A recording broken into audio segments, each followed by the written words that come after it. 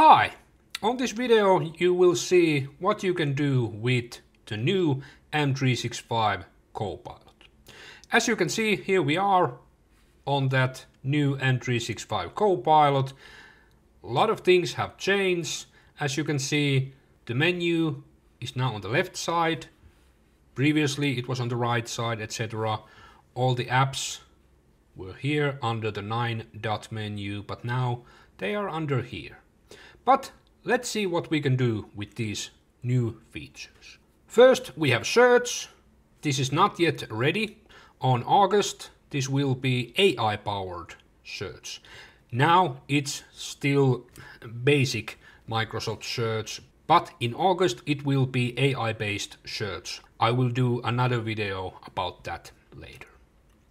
Then we have the chat, the usual stuff. Message to Copilot. Soon we will have microphone here so that you can talk to Copilot, so that you can talk those prompts. And later in the autumn you can talk to Copilot and Copilot will talk back. So advanced voice is coming later this year. I don't know yet the exact date, but it's coming. Yes. And all the usual stuff, add content, chat with an agent, those are here. And where are your prompt gallery? It's over here. It's a little bit in hidden, see more, and then prompt gallery. And here we have your prompts, and also with theme prompts, because the prompt app is going away. So we are focusing on this Copilot prompt gallery. Yes, what else? Normal work and web button, basic stuff. Here we have start new chat, the green shield, and here we have recent pages, about, send feedback settings, and you can use web content in worksite if you want, and scheduled prompts. That's new. So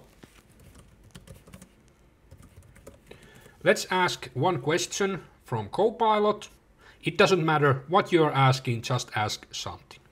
But if we go here once again to this prompt, you can see lots of new stuff. Copy prompt link, you can save prompt, copy and edit, and this is the new. Schedule this prompt, so you can schedule your prompts in Copilot Chat. Send me the result in Copilot Chat, repeat, starts every day, runs 1 to 15 times. Simple as that. Let's save it, and then you will have your scheduled prompt. Couple of seconds, and it's done. Simple as that. And then if we go back here to the 3-dot menu, here you can see active and you can run, turn off or delete. And where those answers will come? To your conversation. You will see a red dot here if you have a new message here. Simple as that. Yes, that is conversations and scheduled prompts. Pages are of course here also. And I forgot to mention about conversations. You can add to Notebook your conversations. We will come to Notebook a little bit later. Yes, pages, you can use those, basic stuff, nothing new. But let's go to the new stuff, your notebooks. Basically notebook, but in digital. For example, I have a manual notebook here. Here I can write whatever I want, etc. But all of this will be in digital mode, as you can see here. I have here a few notebooks, Coca-Cola Quarter Results, Sulava Essential Service 06-2025. Let's open that. Here is our all presentations, what we are presenting on that essential service. I can ask questions about these. I can give instructions how that notebook will answer for me. That's quite cool. I can add references, I can add chats here, as I already told you, and I can get audio overview. That's cool. Hey, welcome everyone to today's overview. Glad you could join us for an in-depth look at some cool ways to enhance your work with Microsoft 365 Copilot. Absolutely, it's a great day to dive in. Today we're exploring how AI meets productivity in everyday tools. As you can see, this is quite cool. You can get your own audio podcast about your files. Quite cool. Yes. File limit is still 20 files, but probably I would say that limit will be gone. Yes, and you can add pages here if you want, whatever you want. Chats, pages, instructions, add your own references, links if you want. And these are links to the cloud files. So if you update these files, then you will always have the newest info. That's quite cool. I compare these notebooks as an agent.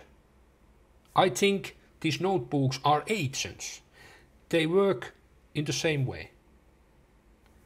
You add some info, some material, then add Copilot instructions, and then you ask questions. Agent, right. Yes, that is notebook, and they are still private notebooks. Sharing is coming later, I don't know when. Next we have create. So yes, finally we can create better looking pictures with GPT-4o image model. No longer DALL-E 3. Finally we can create good looking pictures, as you can see here. You can describe your image, you can describe your style, brand, color, size, and you're good to go.